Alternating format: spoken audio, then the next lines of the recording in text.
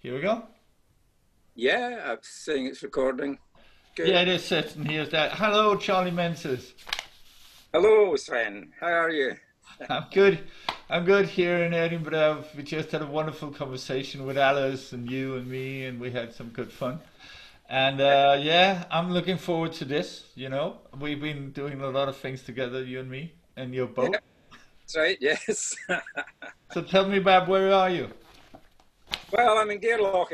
I live in a boat, a 16-meter junk, and I've been living in isolation, you could say, for 20 years. So this isolation moving through is not that unusual, but it's also profoundly different because it doesn't have the elements of freedom in it that I'm used to. So I'll just show you the view out my window. This is out of my starboard window, looking up Loch Lochy. I think you can see that. Can you see that? Yeah, I can see that. And then I don't know if you'll see much out of my other window. That's looking over towards Ben Nevis, which is covered in cloud this morning. It's the first morning it's been covered in cloud for about a fortnight. And Anoch Mor and Anoch Beg, where you can just see that white streak of snows, the remnants of the bottom part of the ski run. So there we are. We have the location. So I'll try and prop this phone back up again. There we So, go.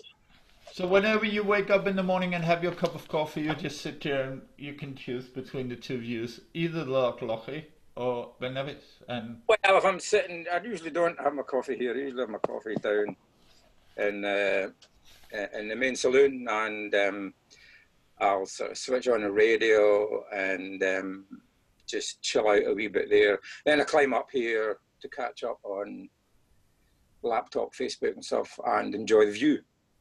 that sounds great. Mm. What do you got for me, man? What have I got for you? Yeah.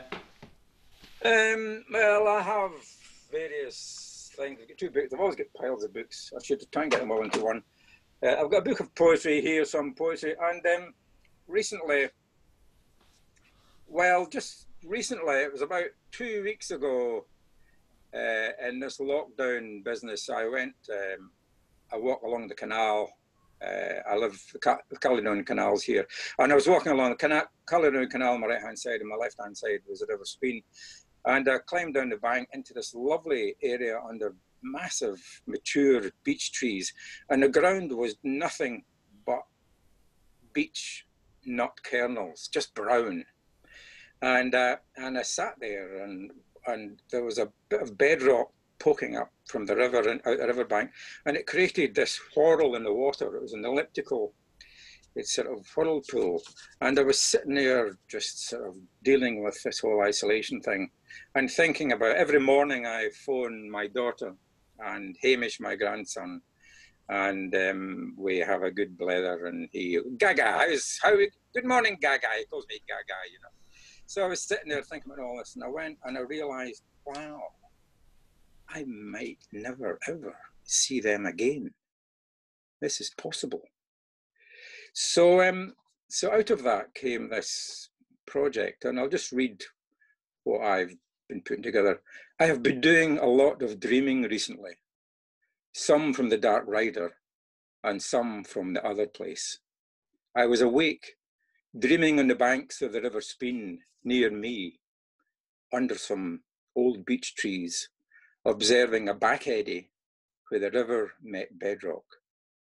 There was a strong elliptical whirlpool where sticks, leaves, and foamy bubbles were trapped for a while. And I felt a bit trapped too, in this lockdown and virus, realizing that I may never see Hamish. What has happened? Cancel, hold, end, decline. That's what that was Rona trying to get in touch. I just declined her. So I was sitting, feeling a bit trapped, realizing that I may never see Hamish, Rona, Dougal, and Mia ever again. The sun shone. I stood up. I just wanted to walk and not stop walking till I got back. I am energized, and it has led to this something for everyone, a way forward, in love, compassion, and gratitude. An invitation. Walking back to Hamish is an idea for a journey, a blog with the potential to raise funding for a relative cause. Maybe walking forward to Hamish is a more appropriate title, i.e. walking forward for everyone, finding the way, a new way. After all, it is the old way that got us here, and the old way will only get us deeper in the mire. I have worked on a route from here to Airn Tully, on the hill by path and riverbank. It gets very interesting after Rannoch, via Erechty, Gary, Tummel and Tay. Lots of hill paths, not very direct, but time is not as important as where the path takes us and why it existed and evolved. A deep story about people and landscape, politics and conversations. It is all as big as we have the capacity to hold. It can only be done when the lockdown is eased, but we must strike when iron is hot. I can do the walk, but think that to do justice to the potential needs a dedicated team sharing the same intentions. This is an invitation to be part of that team, where you can explore and express your feelings and ideas, where we can help and learn from each other and maybe walk part of the way with me. Maybe this is just a beginning. What do you think? And I got a lovely response from a very dear friend. Dear Charlie, I'm intrigued. Please send map and more of your dreamings. So good that the river moved you like that. Maybe sometimes the traps do become places of deepening and surprising discoveries. I'm finding it kind of like that. Weird and wonderfully quiet. The spring is so exquisite. I feel I've never experienced one before. There is so much pink and lacy white, a newborn luminous green outside my windows. It's more than I can get my heart around. How good is that? Send me the names when you can. We will hug our families again. And the woman that wrote that was that woman you experienced our meeting in the canal that morning, remember, a few years ago? Do you remember? I remember. We were sitting drinking coffee, and we were just about saying farewell. We were sitting by the canal. You had your. We thought we should invite you into our apartment. You said no, no. I like find my car and sitting around there, and then by the van, and then we had the coffee. We were just about to say farewell, and I never seen a woman going like that. It was like she just came into you and just hugged you like you. There was so much love in that, and you and her had forgotten our existence in the same moment. You sort of, yeah, bye bye. That was awesome. She really came into right into your face. It was brilliant. It was lovely, Charlie. I love. Yes. Yeah, yeah, yeah, yeah. But thank you for the words. Mm. So that's where my dreaming's got me. I've dreamt my way into it, and I have to somehow or other dream my way out of it too.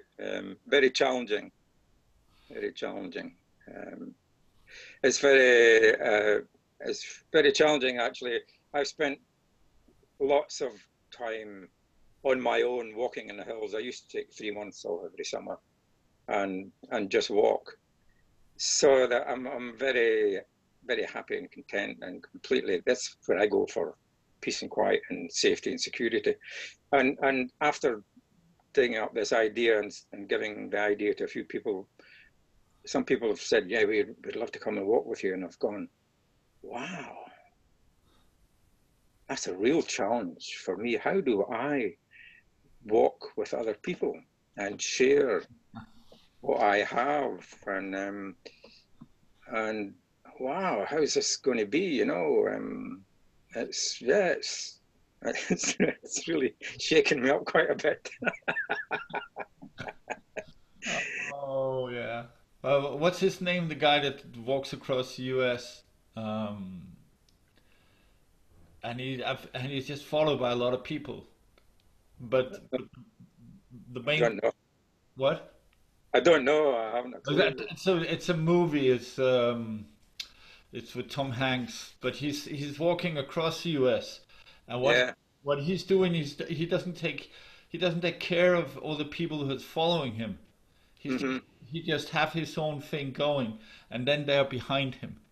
Yeah. And that Yeah. could be a solution for you that you do what you normally do all by yourself, and let these whatever I heard you say something about three very powerful women. Let them have what they have behind you. You just go on your path. But Charlie, Mm.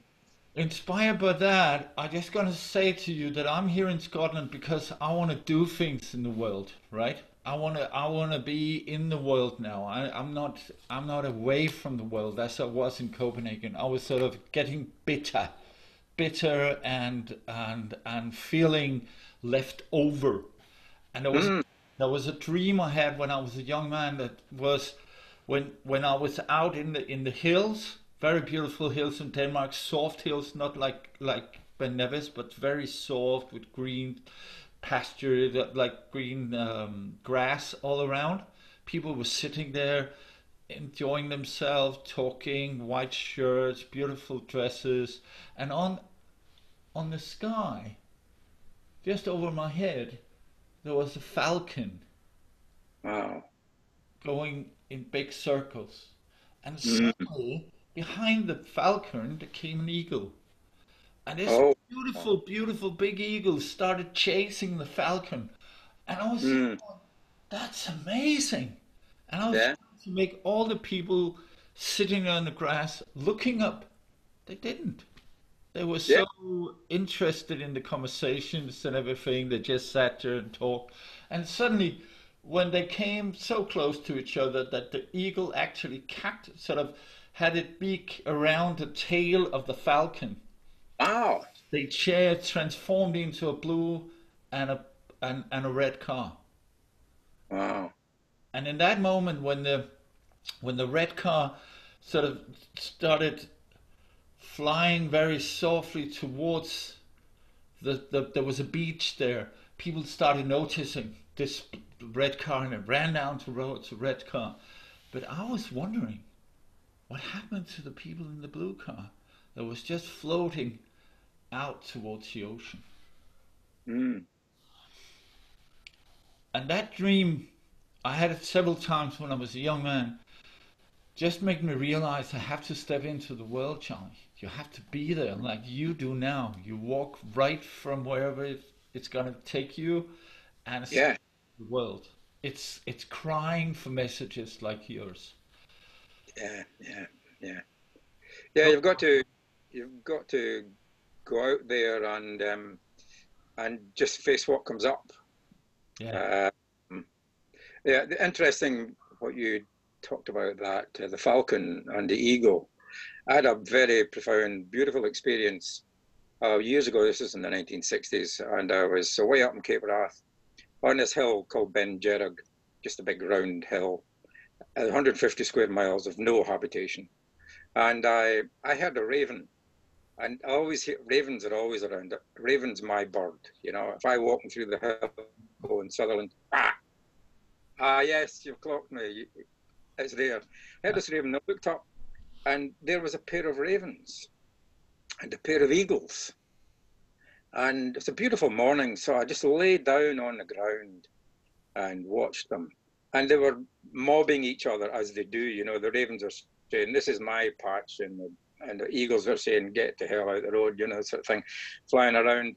And I watched this for a while, and eventually uh, I realized that there was only one eagle. The other eagle had gone. And these two ravens are fantastic. They're clowns when they fly, you know, they can fall and tumble. And they're falling and tumbling and mobbing this eagle and giving it a hard time. And I watched. And then I noticed this sort of dot way, way above the eagle and the two ravens. And this dot became bigger and bigger and bigger and bigger. And then I heard this roaring sound, and it was the other eagle stooping on the ravens. And the roaring sound was a wind going through its feathers. And the two ravens hit the ground. I stayed there and the pair of eagles just found the thermal and drifted off. And I never forget that incredible gift of being able to see something like that. And it actually came up in